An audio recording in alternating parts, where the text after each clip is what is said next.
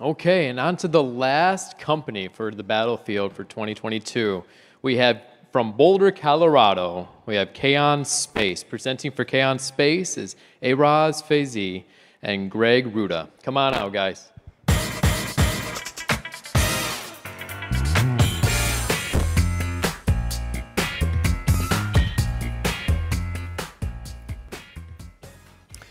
There are 1 million pieces of debris larger than 1 centimeter in diameter in Earth orbit. They're traveling at 17,000 miles an hour. That's 10 times faster than a bullet.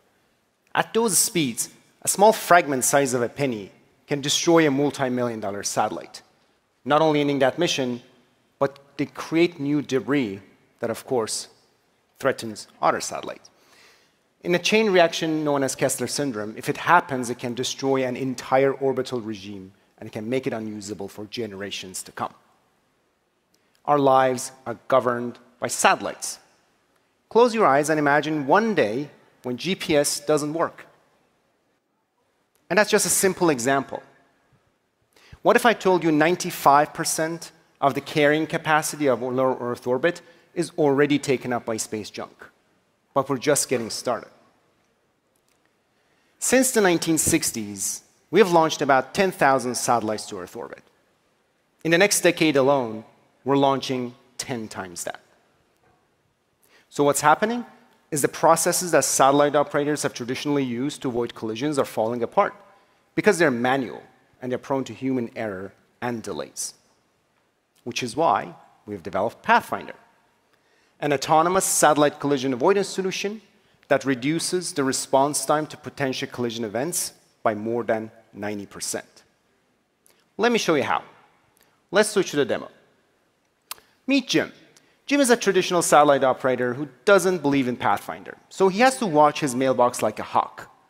He gets hundreds of emails a day, and if he misses one of those needles in that haystack, it's going to be a bad day for all of us. So when he gets that scary email, he has to frantically look for data, download it from different data sources, put them through processes that he has generated, the scripts that he has written to analyze, create courses of action, then run them against other plans that his colleagues have, iterate, iterate, and iterate. It is slow, it is kind of ridiculous, and it's borderline irresponsible. Now meet Greg. Greg is a Pathfinder user. What Greg does is he gets a notification from Pathfinder saying that one of your satellites is in trouble. So he logs on to Pathfinder, and he notices that one of his favorite satellites is going to have a collision with another satellite. And one more tab, right? There you go. And he notices that it's going to happen in 3 days, and the probability of collision is pretty high. It's 5 in 10,000. That's pretty high. So he can look at the visualization that we've created from the moment of closest approach. He looks at it, it looks bad. Then he can go and look at the history of the event. He notices that Kayhan has been tracking this event for a while. And the reason that he's getting a warning now is because the risk has increased over a threshold that he's comfortable. So he's going to go look at some of the maneuver options that we've generated for him. And then he's going to choose one that fits his, his model. So he's going to look at the option and pick one that is bringing the risk to a tolerable level, in this case, 1E-9. That's pretty good. And he picks that. Now, Pathfinder provides him with a pre-post analysis of this maneuver. What's going to happen if I perform this maneuver? And not only that, we also provide a full 3D visualization and simulation of the event, and he can see what happens if he performs the maneuver or if he doesn't. The blue line shows you a satellite with after performing the maneuver. The red line is if he doesn't. He likes it, and he sends it to the satellite, and he's done. That took him about 60 seconds.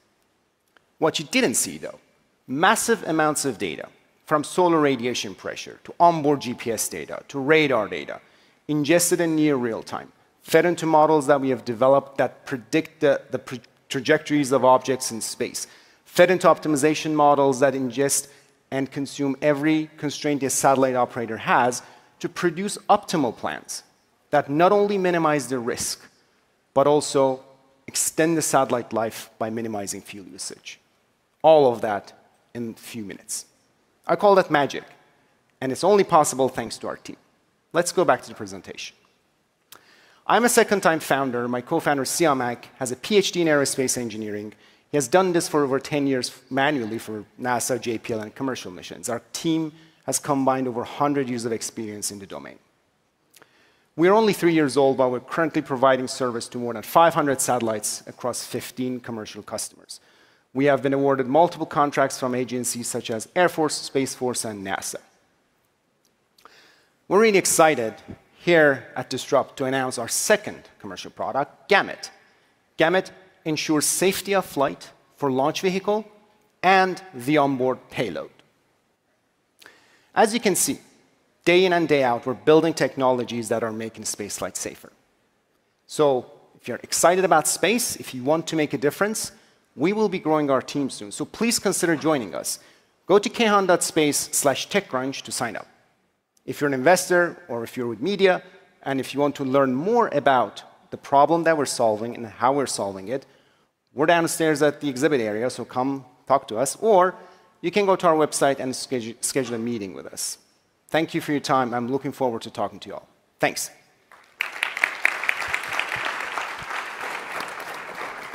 Can we take a second and acknowledge your T-shirts because they're fantastic? I just thought you should know that. Thank you. Okay, Nicole, let's start with you. Thanks. Curious to hear a little bit about the sales cycle. Who are you selling to? Are you able to pilot? What's the event that drives conversion? How long does it take end to end? Yeah, so we sell directly to satellite operators today. So if you're a commercial satellite operator or if you're a government satellite operator, you're our customer. And we directly outreach to them, and we generally, once we tell them the story, it resonates with them because they feel it on a daily basis. And then we generally are able to provide them with a demo environment to test, and it's relatively quick once they see the value. Great. Allison? Sure. I'd love to learn a little bit more about how big of a problem this is. You said about 97% of the orbit, I think, or 90% was taken up. How often are these collisions happening, and what is the cost of one of these versus the cost of your system for monitoring? I'm glad you're looking at it from a cost perspective. The ideal number of collisions is 0, because we've had a few of them in the past, and every single one of them generate thousands of pieces of debris. So the idea is that we don't want any collisions to happen. Some of these major operators perform an order of hundreds of maneuvers a week just to keep their constellations safe. So you have the cost of the fuel that you use, and if a collision happens, obviously the cost can be tremendous. Not only broader cost to the orbital environment, but also the cost of the satellite that's lost or other assets. Great. Mariana? What, if any, proprietary input data sets do you guys use to determine what is out there? Do you have phased array antenna to determine? Really, it's a two-part question, which is one, what is the smallest piece of debris that you can track? And do you have any proprietary means for looking across the entire data set? Great question. So today, we are a software company, and we use data that comes from different data sources. One of them is high accuracy catalog, HAC for short.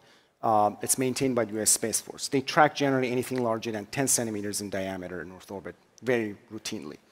So we overlay that with GPS-based data that we ingest from our customers and some other constellation that provide it, makes it a very accurate representation of space. Now that said, there's a big gap that other companies are working to cover, and that's including US government, to track objects that are lethal. They're large enough to cause damage, but we can't track today.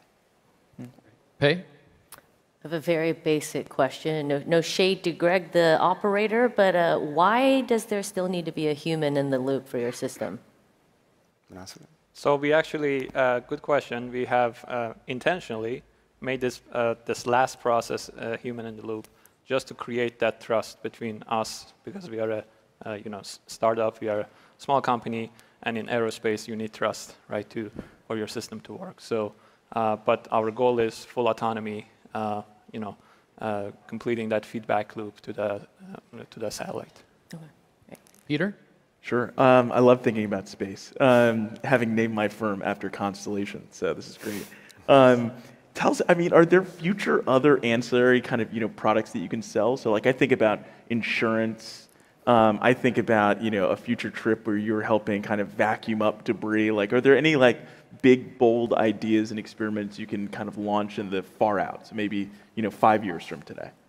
No, great question. You kind of answered some of it yourself. Yeah. So it's all about the data. It's all about algorithms. So the more data we gather on where objects are and what intentions are, that opens the door to many products, one vertical being insurance. Yeah.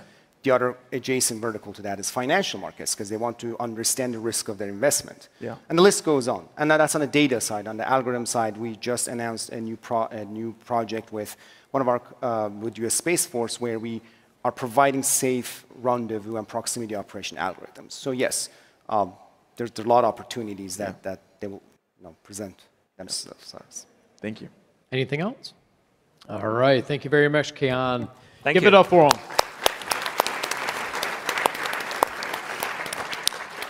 And while you're still there, give it one more time for all the judges.